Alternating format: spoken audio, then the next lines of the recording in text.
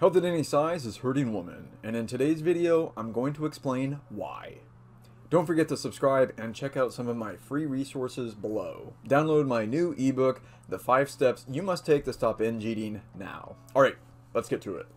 Health at any size is this philosophy that says that you can be healthy at any size, despite your weight. And I find a lot of dietitians, especially on Instagram and even YouTube, who are promoting this ideology. I understand what they are trying to say, that weight is not everything. You do not have to be thin to be healthy. In fact, many thin women and men are not healthy, as I can attest. I've made a video about this before. I've talked about the good and the bad, but now I'm going to talk about the ugly. I really do believe that health at any size is starting to hurt women. It can hurt men too, but I'm going to focus on the ladies for this video. Health at any size advocates talk about body inclusivity, weight neutral dietitians, they talk about body positive. It sounds like a very positive message. They focus on other aspects of health, not just the weight, which is fine. Health is more than what you weigh, and it needs to be more holistic. However, I think they discount a woman's appearance and weight a little bit too much, and this is where I have a problem. One of a woman's greatest assets is her physical beauty and how she looks, and I think most women intuitively know this. When they are fit and they're pretty, they get more attention, and we have data to prove this. Attractive women get more dates, they are more likely to get favorable ratings from their peers, it is easier for them to get a job. Life is easier for attractive women. I hate to say it, I didn't make the rules, I didn't design nature, but that is a fact. Most of the women who are hearing this message are in their teens, 20s, 30s, sometimes even 40s. And they are looking for long-term mates. Many of them are using dating apps, or they're just finding people naturally, like the old school way. How does a woman find a good date? She needs to be attractive. And I think this is what Health at Any Size ignores. It ignores that a woman's physical appearance and her beauty is one of the most powerful things that she has. Now, that doesn't mean that women can't do other things. It doesn't mean that they're not smart, that they can't build things, that they can't start companies. I'm not talking about that at all. I am not even going to start that fire. But it is undeniable that a woman's physical attraction is one of her best assets, and she needs to take care of that. Most women know this, but my problem with Health at Any Size is it tells women that they should just be accepted for how they are, that some women are naturally bigger than others, that if they aren't attractive to the opposite sex, that it's somehow the man's fault. Or they blame society for having unrealistic standards, and that is true to a certain extent. Not every woman is going to have an amazing body that can be published on a magazine. But most women, like most men, have room for improvement, and they need to be fit, they need to look healthy. As I explained on the previous video, looking fit and healthy is a sign of fitness.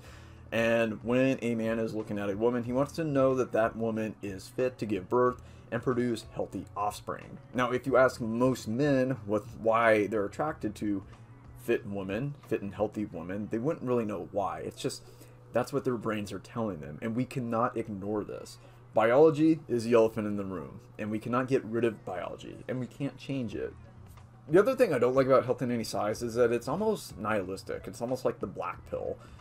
I hear things like you can't change your weight, you can't change your body, that once you're overweight and obese, you're always overweight and obese because diets don't work and 95% of people don't try. I get it. The statistics aren't good. But what if I told you that half of all marriages end in divorce, therefore you should never get married and nobody should ever pursue marriage? Or 90% of businesses fail, so nobody should ever open a business. It's nihilism, and it's like you shouldn't even try. But here's the thing, if you are a woman and you are overweight and you are obese, you should definitely take some action. You need to do something because you're not getting the results that you want. If you are overweight and obese, you're not going to get the quality of mates that you want. You're not going to get the attention or the attraction that you. If you're on a dating app and you're not getting a lot of responses and you don't have a good body, you're not in good shape, that's where you should start. Here's my best dating advice for women, and I am not a dating expert. Okay, I don't even date, but I know this.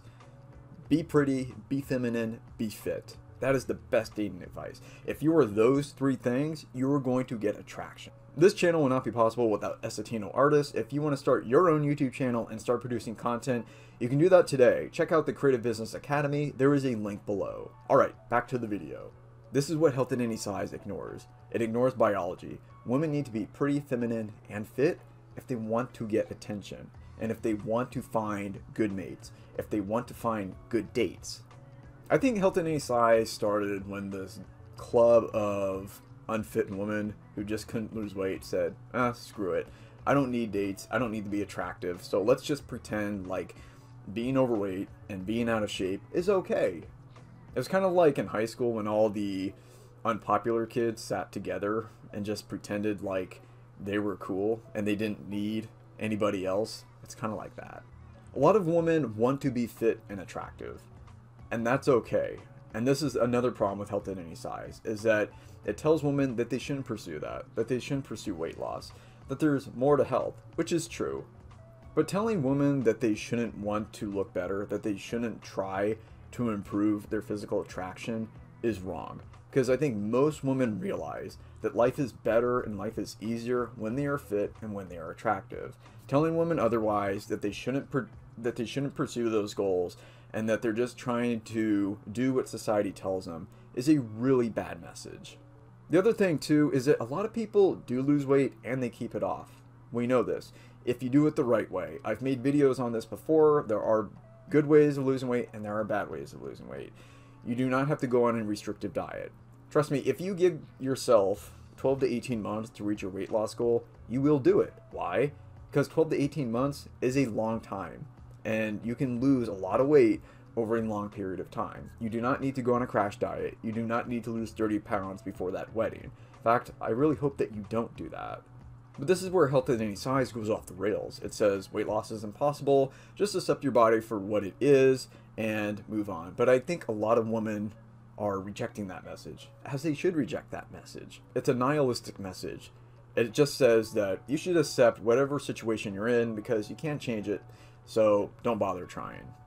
Let's forget the physical attraction part. Being overweight and being obese is not a fun life.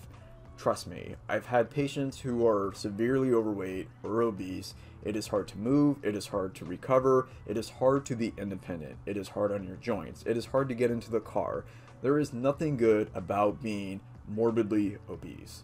So let's not pretend like being obese or being really overweight is fun, or that it's desirable, or that it isn't worth changing, because it is worth changing. As a disclaimer, I am not encouraging women to be skinny or thin. You do not need to be either.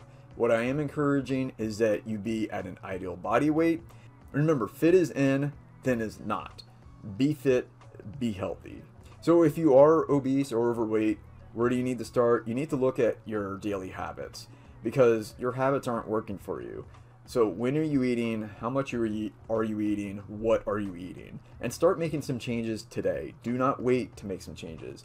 If I told you to make one change today, I'm pretty sure you could figure out one change to make. So do it. So what do you do if you are overweight or you're obese or you're not in great shape? Here's where to start.